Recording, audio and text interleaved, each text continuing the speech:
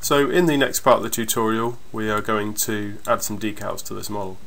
So what I've done here is just created a stencil texture with some different fonts on it, and I've made sure I've set this to 1024 by 1024 so it's perfectly square. The reason for that is because this applies around your square viewport, so if it's not square it will be stretched. So what we're going to do then is just drag this into our alphas. We're going to add another fill layer at the top of our stack, and we might as well just leave it this colour for now because it makes it kind of nice and easy to see. So we're going to right click and add a black mask, and in our brush settings we'll just stick with kind of roughly the default brush, I think, so default hard and then just change the softness and so on. And then in our stencil we're going to just drag that across into there. So we can see that now appears above our model. So before we use the stencils in here, but now we're going to use them in our actual UV layout. So maybe we'll want something along the top here, so we'll just dolly in until we've got the scale roughly where we want it to be, and we'll change our brush size and we'll just paint over that, and that should bring through our text. So obviously this isn't what we can do with this particular stencil is to paint individual characters as well, so for that you'll need quite a small brush, so it's important you design your stencils so they're actually kind of usable. You want a big gap between each one. I've literally just grabbed this one off the internet, to be honest. I do have one I use, but for some reason I couldn't find it, so that's why we're using this. So obviously we might want to have some bigger characters as well, in which case we just dolly out like that, and again paint this onto our model like so.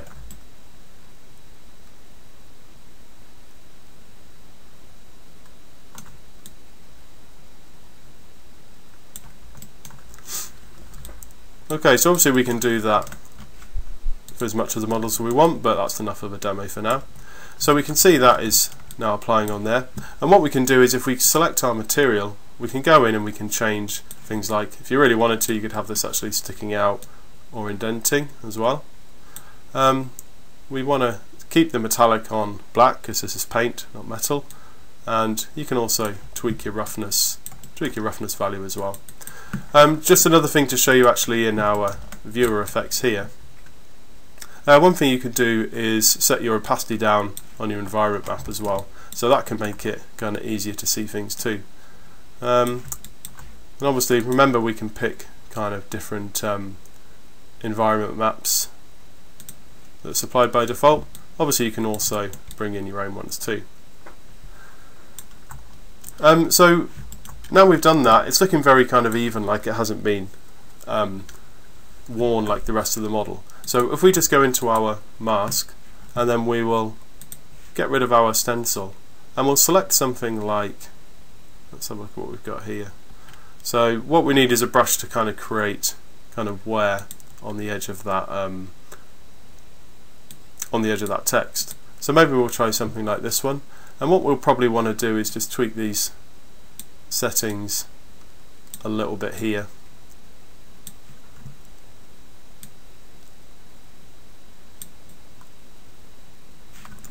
Like so.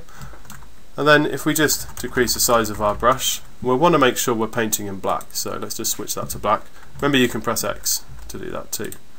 And then what we'll do is we'll just kind of paint out, just click and paint out some wear in some of this text.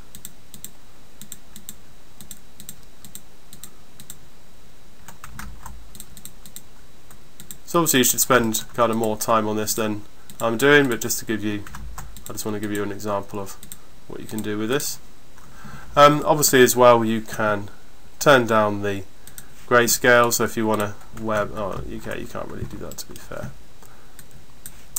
If we wanted to do that, obviously what we could do is add a folder on top of this and put a mask in there, so that would be a good way to do that. So you can see we're getting some nice wear on that now. Oh, remember of course you can also kind of paint in here too. Like, you don't need to be specifically like painting on your mask. If you find it easier, you can paint just kind of straight onto the model. As long as you've got the mask selected, that will paint kind of onto there. So yeah, real hacky, but you get the point. So that's created us some nice kind of basic kind of decals on this. Obviously as well, the same with the rust area that I created here. So I've created that rust area, but obviously if you wanted to, what you'd really need to do is go around and apply like rust areas on your whole model. So yeah, that's kind of about it really. So think if there's any other little things I can show you. Also, you got an eraser tool here. You have things like post effects, so you can tweak your anti-aliasing. Let's get to turn that on. So you can take that on, you get that kind of softer kind of look around your edges. You can change your colour correction. You can even add depth of field if you've got a larger scene, and exposure. You can even add vignette around it as well, and glare and so on. But obviously most of this stuff I don't really use it that regularly, to be fair. I'd rather keep the settings as default and just change my environment map. Obviously we can come back in here and tweak our kind of final colours as well, so probably rather that was a bit more desaturated.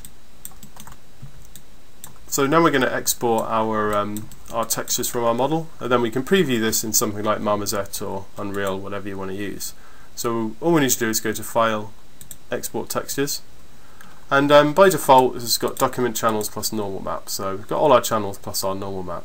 So that would be fine, but you also have other settings as well. PBR metal roughness, you can have them output for standard for Unity or for Unreal Engine and so on. So yeah, in this one we add things like an emissive, which we don't need, and we don't really need the height map as well. So let's just go back to normal. Yeah, we might as well export those, and what we'll do is I'm going to browse to my tutorial folder. We'll put in a folder called output. So we'll select that folder and then hit export. One thing I didn't show you here is you can set obviously your document size, and you can also set the texture format as well, so I probably should have run through that. So yeah, look, we can set our texture size here.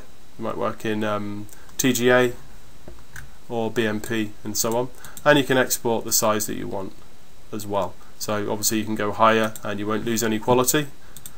You will just get the higher size with the same quality texture. Okay, so we'll bring in our low poly into Marmoset, and we will load these in. So from our output folder, select our normal map, assign this to the model. Now make sure you flip Y, because we'll be working in DirectX. So we'll add our roughness map into the gloss slot, and we'll load our albedo into here. We'll make sure we set this to metalness, so we'll load our metallic material there. Obviously other little tweaks you can do, you can add your occlusion map that you baked out earlier, which I believe is that one. So get that extra little detail on there. So obviously you don't need this, but it can look nice just to have that little dark area down there. So if we go to our sky, you can see at the moment we're using one that's pretty evenly lit with kind of grey lighting, hence the situation we're getting on our model. So obviously you can pick your different